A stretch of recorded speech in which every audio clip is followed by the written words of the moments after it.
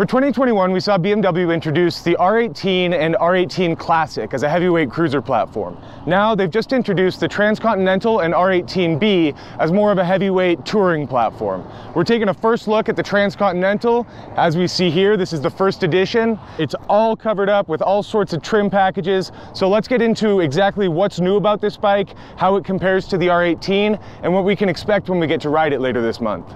So the base MSRP for the Transcontinental is going to be $24,995, but of course, in true BMW fashion, you rarely see the stock bike stripped down without any accessories. Here we have the first edition. The first edition package adds $2,150, and that includes a lot of the chrome that you see here, that front engine cover, the chrome head case is here, the intake cover here, and obviously the metallic black paint and the double pinstriping. So this also comes with the premium package, which includes hill start, reverse, headlight pro, adaptive headlight, as well as the new adaptive cruise control, and adds $3,225 to the MSRP. This also comes installed with the Select package, which has an alarm system, central locking bags, a lockable gas cap there, and tire pressure monitoring. This adds $950 to the MSRP. So all in, with this thing all dressed up, it brings that $24,995 MSRP plus the $645 destination fee to $31,965 as it sits here in front of us. So now we can get into the components on this bike and how it compares to the R18, which we've ridden before. Up front, obviously the huge change here is the handlebar mounted fairing. You have a 10.25-inch display screen, which you navigate with the typical BMW roller here. This is navigation and media that all works through BMW's Motorrad Connect app. You have the Marshall Stage 2 speakers up here in the fairing. You also have them in the back and in the saddlebag lids there. We were trying it out earlier. It gets incredibly loud. Takes a little bit of tuning with the EQ in the system, but once you get it dialed, it sounds very nice. A big thing that we haven't seen in the American style touring motorcycles is adaptive cruise control. You see a radar on the front of the bike here. The way this works is you set your top optimal cruising speed. It will go at that speed until it senses a car or motorcycle in front of you, and then maintain speed to maintain distance from that vehicle. You have an identical 49mm fork to the R18. This is non-adaptive, it's non-adjustable, but it did work very well previously in our testing of the R18. One of the big things on this bike is the rear shock. It is now adaptive and automatically adjusts for preload. It does so with a load sensor and a ride height sensor, which work with a servo motor to adjust the spring preload on that rear shock. The R18 had only 3.5 inches of travel in the rear. Now we see 4.7 inches of suspension travel, both front and rear. This is probably going to help the ride. I imagine it'll be smoother. It might also help with ground clearance and lean angle. Up front, we have a 19-inch cast aluminum wheel, also cast aluminum 16-inch in the rear. One big change that we see as far as the chassis of this bike is the rake. It was 32.7 degrees on the R18, which is pretty long. Now it's reduced to 27.3. So when we do get to ride this bike, we expect it to be substantially more nimble despite the weight gains with this larger bike.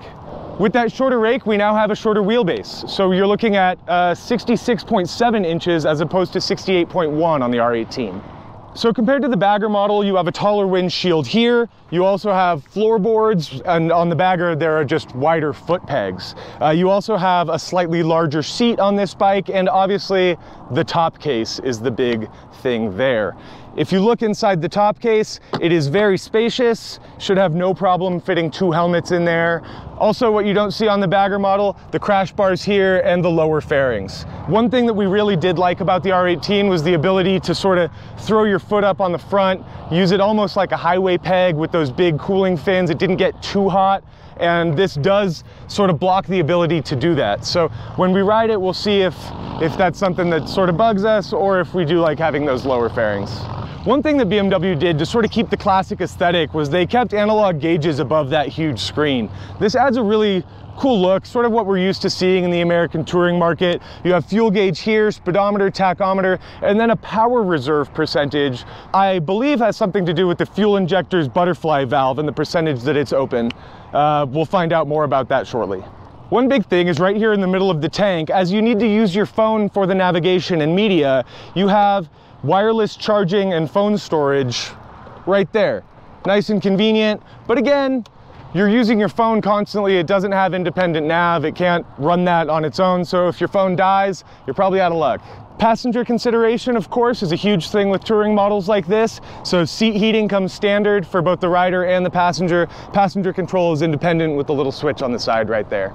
We saw 81.3 horsepower and 103.1 foot-pounds of torque on our dyno previously. We can expect similar numbers out of this bike, but again, with the added weight, the character might change a little bit. All right, one last thing before we go. We got to start it up, rev it up a little bit, and let you guys hear the engine. It's obviously a new pipe. You don't see the same fishtail that we saw in the R18, so let's see how this new one sounds.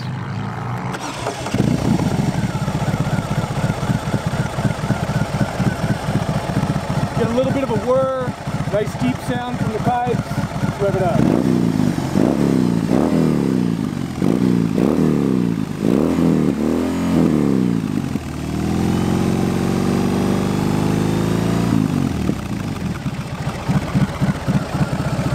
And of course, as that big boxer, you expect a little bit of a shake of the handlebars, get that character there. So stay tuned. We get to ride this bike later this month. We'll have a review out for you on August 30th.